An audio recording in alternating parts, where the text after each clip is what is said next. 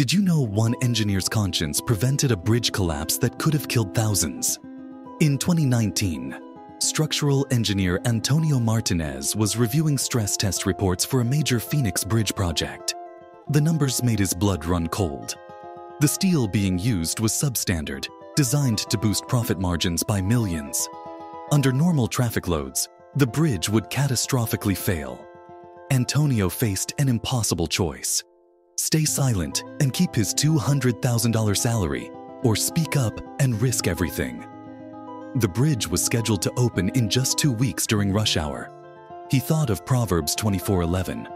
Rescue those being led away to death. Hold back those staggering toward slaughter. Antonio called the Department of Transportation with his engineering evidence. Emergency inspections revealed critical structural failures everywhere. Construction executives faced criminal prosecution. The bridge required $75 million in reconstruction. But Antonio was protected under whistleblower laws and promoted to chief safety inspector. His courage established new federal bridge safety standards. One man's integrity saved countless lives.